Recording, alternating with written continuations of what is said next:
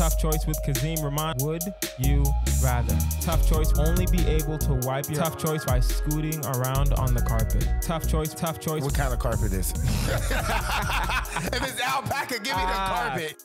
Welcome back, guys. This is Tough Choice. I am your host, Kazeem Rahman. On the hot seat today, you saw the title. It's me. We are doing one of our deep dive episodes. We do this at the end of every month. Most of the time, we do this at the end of every month, unless we have a special guest. We go through some what would you do's. We go through some would you rathers, really deep into the pros and cons of each. So, you know how we do here. We don't really waste any time. The game is Tough Choice. You must pick between the two choices. You must explain yourself. You get one pass, you get one pause. Let's start the show. Let it begin. Let it begin. Now, guys, it is time for the final choice of our constant choice. Constant. Everyone in the month gets the same first question. This month was pretty good. You know what I mean? I liked this constant choice. This was a audience. I think this was an audience submitted one that we kind of were like, we don't want to use this for the audience submission episodes anymore. We kind of want to use that for the constant choice. So this month's constant choice. Constant. Would you rather live in a world where houses are made of sweets and candies, or in a place where buildings float in the sky and are accessed through hot air balloons only? So, pros and cons of both.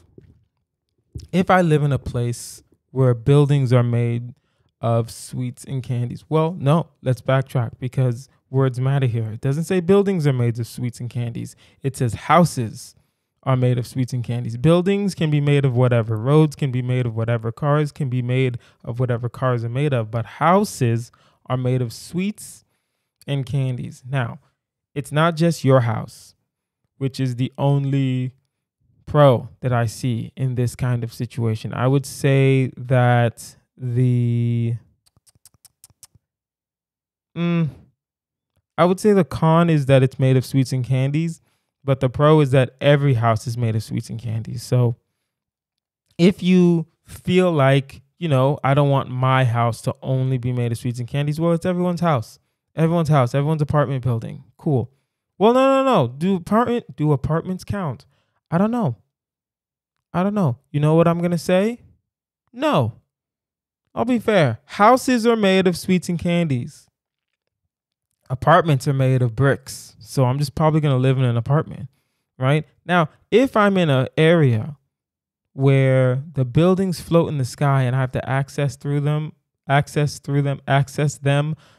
from a hot air balloon,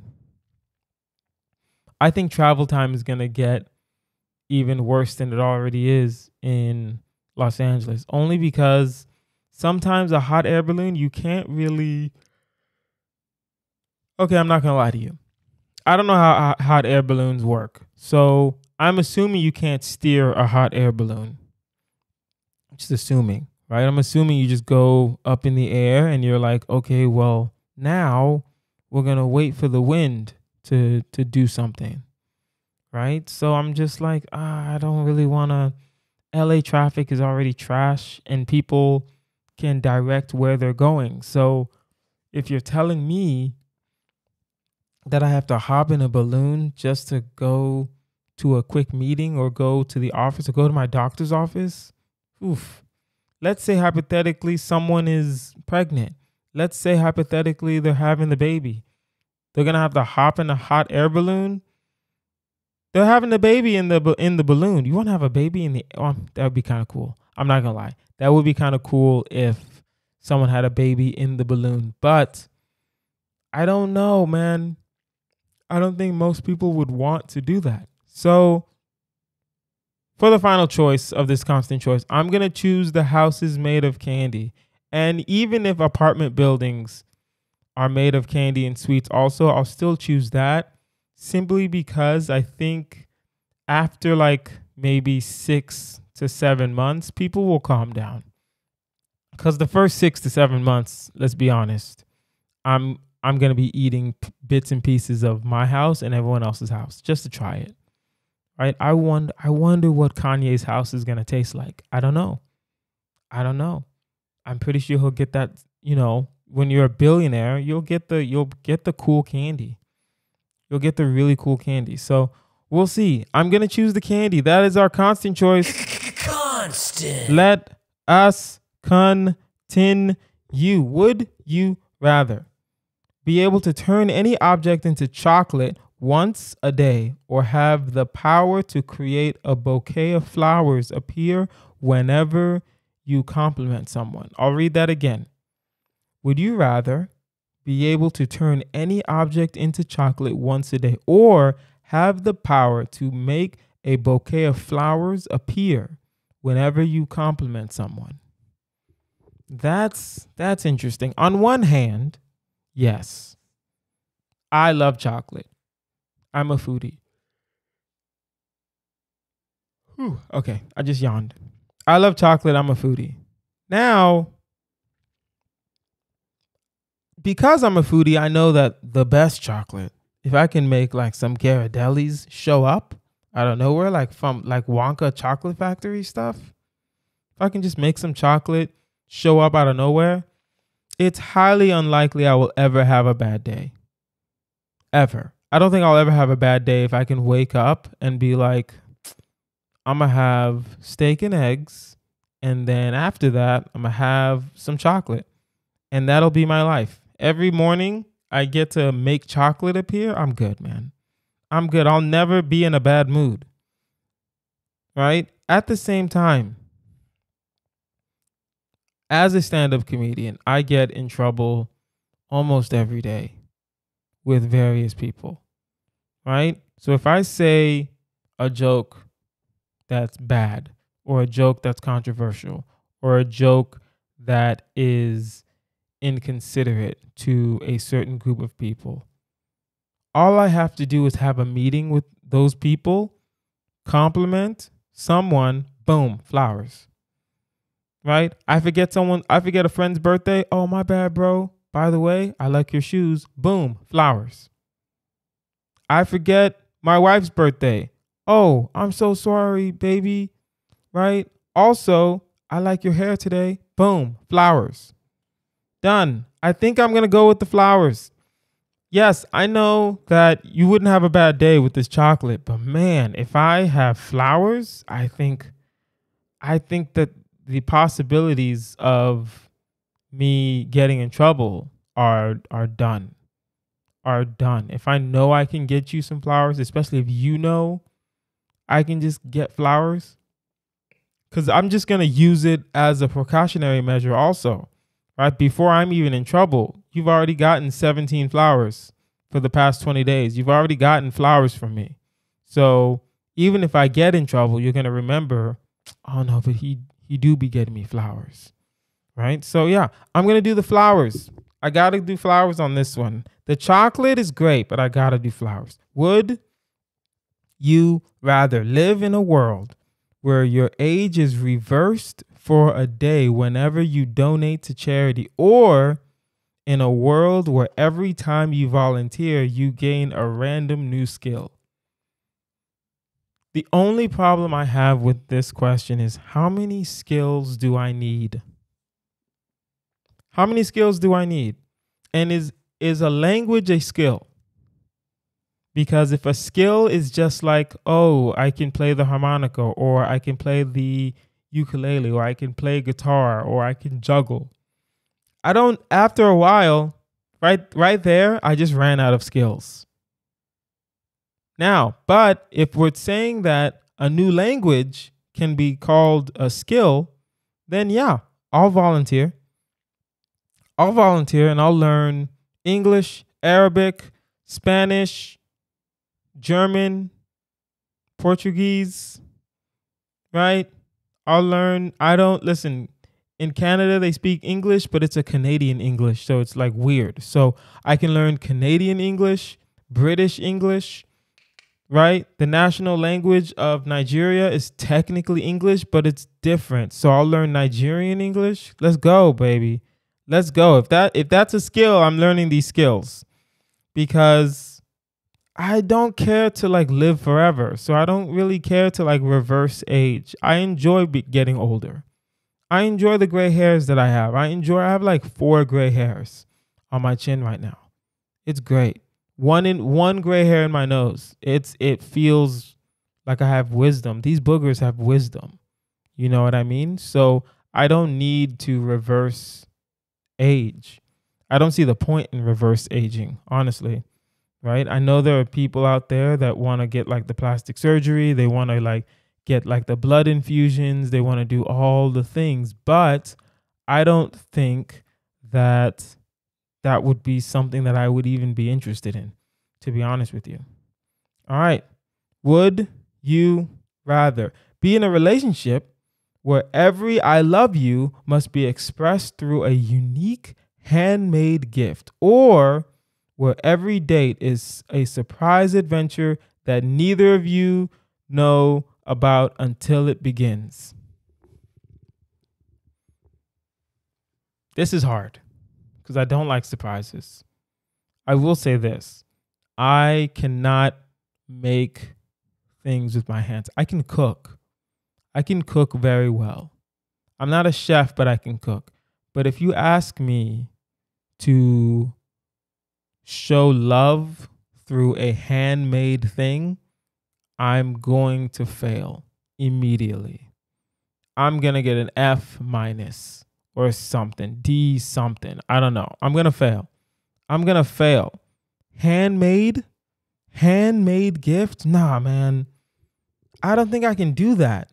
Well, the only way you can show love has to be through a unique handmade gift. Not even just a handmade gift. Something unique. I can't just get a piece of paper and make an origami. I have to make something so unique every single time. Already, I don't like that. The problem with the second option is that I don't like surprises, right? If every date is an adventure that I don't even know what's going on, right? So we just hop in a car and we drive to a place, and then suddenly adventure time, right? That's going to be scary only because I like adventure. I don't like surprises. So if we're talking about surprise adventure, I think I'll take it only because I can't do the handmade thing, right? Because I'm going to fail. I already know I'm going to fail. So if it's handmade, I don't think that will be, yeah, I'm going to do the adventure. It's going to suck, right? One day we're going to go hiking. The next day we're going to go to a haunted house. The next day, well, some of these adventures might be good now that I'm really thinking about it. Because what is your idea of an adventure? An adventure to me is going through Tokyo, right? Exploring the city of New York, right? Going to the Bronx, going to the Grand Canyon, an adventure, right? Hey man, walking through Oakland.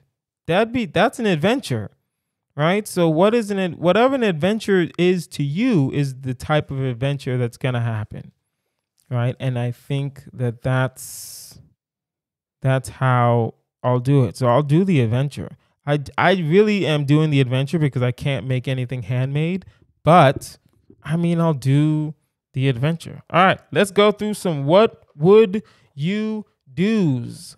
While digging in a forest, you find evidence of an ancient alien civilization. You could keep the technology for yourself and become rich, or share it with the world and stay poor. What do you do? You already know what I'm going to do. Become rich. I'll be honest. Here's what I'm going to do.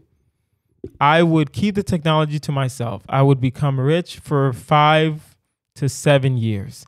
After 5 to 7 years, after I've made my money, right? And I'm talking about money, like my kids are fine, right? I want to make enough money in my lifetime where my kids don't technically have to work, like a Rockefeller. Someone whose last name is Rockefeller does not need to have a job, right? Someone whose last name is Hilton, technically they're only working because they don't want to sit around and do nothing all day, right? That's the type of legacy I want to give, right? So I'm going to wait till the ancient civilization. I want to stay rich. And then I want to give back. I do like giving back to the community. I do like giving back to the world. If it's a technology that I think, if it's like one of those technologies that can turn salt water, turn any water into drinkable water, then yeah, I'm going to make my money and then I'm going to give it off to the different governments that would need it. Yeah, no problem. Not a problem at all. A man jumps with a gun. I'm going to read that again because this is silly and quick. A man with a gun jumps into your taxi, right? I'm jumping out immediately and asks you to drive him around while he takes care of small business. He promises to only hurt bad guys and you can trust him. What do you do? I'm going to take him to the first place. Then I'm dropping him off and then I'm running. He's already in my cab. Right? So what I'm probably going to do, as soon as he gets into the cab with the gun, if I see the gun, I'm getting out of the cab. The problem is that I'm probably wearing my seatbelt. So I don't think I can just move immediately. You know, I'm hoping if it's a taxi, it depends on the situation, really. Now that I'm really thinking about it, it depends on the situation. If I'm picking him up in a very busy area, then I'm getting out of the car. If I'm picking him up in a non-busy area, then I'll do what he says, right? And as soon as he gets out the car, I'm probably going to run, right? If he's like a bad guy, knowing me and my planning ways, if I'm a bad guy and I have a gun and I need a taxi, I'm taking the keys every single time I get out the car, so he's stuck there, right? So I can take care of my business. So I don't know. I think I would just prepare myself to die. Honestly, in this kind of situation, I don't think I'm getting out alive. Even though if he tells me, "Oh no, listen, I know this gun seems scary, but I'm only hurting bad people." Nah, fam. Because then now you don't want a paper trail, right? Paper trail means I'm gonna die. You don't want witnesses. You know what I mean? So I don't know. You're abducted by aliens and flown away in a ship. Wow. They promise to bring you somewhere amazing and you'll love it. I don't believe that. Along the way, you discover aliens are allergic to human hair. What do you do? I'm already in the ship. I don't want to die. So, I mean, what does that mean, allergic to human hair? My hair is very short. So I have hair in my beard, and that's about it. Mustache, there's like little tiny specks of hair. I would have to pull out a hair follicle and do what? Like touch them with it? What does it mean allergic? Are they going to die? And also, I don't want to crash the ship. I don't know if it's an alien ship. I don't know how to fly a spaceship, bro. So knowing that I'm going to kill them with my human hair, and then who's going to fly the ship? Again, just like the last one, I'm probably just going to be preparing myself to die. Honestly, there's a lot of preparing myself to die in this episode, but we'll see. You're a fighter pilot. You see a UFO flying toward North Korea. You want to follow, but it means flying into enemy territory. I want to follow. What do you do? I want to follow, but it means flying in enemy territory. That is the dumbest. Why would I want to follow? This clearly isn't about me then. Some of these questions I think I read and I'm like, I wouldn't do that. I would never do that in the first place. So there is no what would you do because I wouldn't be there. That was what I would do. I just wouldn't be there. I'm a fighter pilot and I'm clearly probably in South Korea and I see a UFO. I would just report it and go on about my day. That's what I would do. I would report it and then I would go on about my day. It wouldn't be a problem. And I'll never understand why people don't mind their own business. I'll never understand. If it's not affecting me, hey man, I'm good, fam. I'm not going around following UFOs again, if I follow the UFO and I'm going into enemy territory, I'm just going to prepare myself to die. What do you think is going to happen if I go into enemy territory? They're going to shoot my plane down. Well, first, they're going to, make contact with me and say, "Hey, land this plane or you will die." Right? And then I have two choices. Either they're going to try to kill me, or I have three choices. I can try to escape, I can fight and still get the UFO, or I'm going to die, or I can land. Right? So those like four choices. Knowing me, I know I'm going to be outgunned. I'm going to land. And then I'm going to be in a Korean jail, interrogated for the rest of my life. Who do you think would be worse to me, aliens or North Koreans? I'm thinking North Koreans. I don't know why I feel like it. I don't know why. I'm pretty sure it's going to be North Koreans that are worse, but I'm thinking North Koreans. I don't know. I'm going to prepare myself to die if I go into enemy territory. That's insane. I will just mind my own business, right? Even if they say, "Oh, you want to go, but if you go, I want to go. Why do I want to go?" That before even the "if you go, you'll be in enemy territory." I stopped at "you want to follow." No, I don't. No, I don't want to follow a UFO. I'm good, fam. I'm good. I am good. I don't want to do that. All right. That was What Would You Do? I need to have a sound effect for that. Email toughchoice@outlook.com. Give me a sound effect for What Would You Do? And we need a sound effect for Final Choice. I keep slacking on that. We'll figure it out. Toughchoice@outlook.com. That is toughchoice@outlook.com. Like, share, subscribe to this podcast. Share it with your friends. We are growing on Instagram and stuff like that. Would you rather have a job where you get paid in future travel opportunities, trips to destinations of your choice, or one where your salary increases every time you make a new friend? That is so heartwarming, right? So if I get paid in travel opportunities, the problem with that is that trips to the Bahamas don't pay my rent. End of discussion. And that's it, really. That's the only thing that trips to the Bahamas. If you send me to Barbados, right, and I meet Rihanna, I'm gonna have to come home and pay rent. If you send me to Cancun for a spring break, I still have to come home and pay rent. But if you're telling me my salary is going to increase every time I just make a new friend, every single day I'm going to go to an old folks home and make me a friend. I'm just going to pick one. Just pick one. Hey, Gladys, Gertrude. You know what I mean? Kyle. There's always an old folks home guy named Kyle. Right? Roger. Because old people don't have anything to do for the full day. So they're there and I can talk to them and I will make me a friend.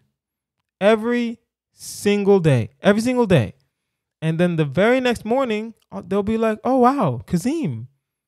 I don't know why, but I got to notice that we're just going to have to start paying you more." And I'm going to be like, "You damn right you're going to have to start paying me more. I'm a good worker. I'm a damn good worker." I'm not going to tell them I went to an old folks home to make me a friend at all. Come on now. You know the game.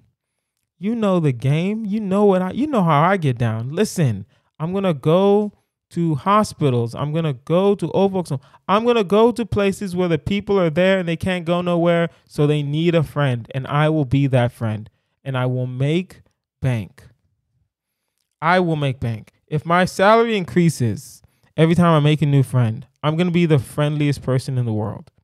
I'm going to follow up. I'm going to have a separate cell phone. That's what I'm going to do. I'm going to murder this friendship. It's going to be amazing. Right? So, yeah, I'm going to do that. Would you rather have the ability to speak to and understand birds, but they gossip about you. Or be able to breathe underwater, but fish constantly ask you for advice. I don't want to deal with no gossip. I'm too old for that. I'm too old for that. If I know that people are gossiping about me, already I'm gonna be upset. I let it roll off my tongue, I let it roll off my shoulder, but I would still be I would feel a ways if I knew people were gossiping about me. Now you're telling me birds are gossiping about me, and the thing about birds is like they don't just stay where they are; they migrate. So if it's like hot, then they'll go north to where it's a little cooler. If it's getting too cold, they'll go south to where it's a little like warmer. So you can be gossiping about me in Chicago, then you can go to Oklahoma, then you can go to Houston, then you can go to Cancun, then you can go to Medellin, Colombia, all just gossiping about me. I'm good, fam. I'm good. I don't need to understand people that are gonna gossip about me. At the same time, I don't need to know how to breathe underwater. I can swim. I don't care for it. Right? I know how to swim for survival. I don't swim as like an exercise or anything like that. So it's like one of those things that I'm like, what do I want to do? I will say I don't need to know how to breathe underwater, but I'll do it. And if a fish wants to ask me for advice, I'll give him advice. I don't know how to advise a fish, right? Don't eat the shrimp if it's in the middle of nowhere. There's most likely a very thin line connected to it, and you will become someone's dinner, right? So things like that, right? Don't go over there. There's sharks over there, right? You're going to be like, oh, I met this girl. She always be swimming by the shark. She don't get eaten though. I'm like, it's only a matter of time, bro. It's only a matter of time before she gets eaten by sharks. You got to stay away from these women, these female fish that are trying to get with these sharks all the time. I would give solid advice to a fish, low key. I would give solid advice to a fish, right? You gotta get your schools right, because a large number of fish is called a school. You gotta stay out the way of sharks. Stay out the way of dolphins too. Dolphins can get a little more aggressive than sharks sometimes. Dolphins run in packs, and a lot of times sharks run by themselves, right? I know there are some species of sharks that travel in groups and travel, in one of those like packs or whatever. I don't know how to explain what a pack of sharks are, like a sharkes. I don't know. If I make a word up in Tough Choice, then that's just the word now. Sharkes is a group of sharks. End of discussion. And we'll move on from that. But I'm going to do the underwater, even though I don't need either power. I'm going to do the underwater. I'm going to give advice to fish. Last one. Would you rather have a magical umbrella that lets you float when it's open, or shoes that make you invisible when you tap them together? Float is not fly. And that's important to note here. If I just have an umbrella, am I Mary Poppins? Because if I have an umbrella and I'm Mary Poppins, let's go. If I can fly, if my umbrella makes me fly away, I'm good. Let's do that. Right? A magical umbrella. Also, how many magical umbrellas do I get? Because if I only get one magical umbrella, I'm probably going to lose it. I'm either going to lose it or I'm going to get robbed. Right? And if someone has a gun in my face and I have to like shimmy around with my umbrella because my adrenaline is pumping. So I'm going to have to shimmy around and try to get my umbrella. And then I'm pretty sure I'm not going to blast off immediately. I'm just going to start flying. So I think they're just going to be weirded out and they might shoot me just because they're scared. Right? So I don't know. I don't need to be invisible. So I don't know if I need those shoes. Right? I can sell those shoes on eBay. Oh, I can sell both of them on eBay. What do you think I think the shoes would make me more money because The umbrella just makes you float and not fly. So if I can demonstrate that the shoes will make me invisible, then I think I would have to do this. I would have to post it online. I would have to put it on like eBay. You know what I mean? I would do like, honestly, I would say 10 million. 10 million and someone's going to buy them. A Saudi something will buy these shoes. Right? If it was 10 million, I'd put it on eBay. I think I'd make more money off the shoes than the umbrella. I don't care for either power. Honestly, I don't need to be invisible. I don't need to necessarily float. Floating is not flying. I'll say that again and again and again. Right? I don't care. Being invisible low-key is kind of creepy to me. You know what I mean? If no one sees you, then it's weird. It's weird. You can get hit by cars. People can run into you. People can, you know what I mean? Like people will accidentally punch you in the face. I don't know.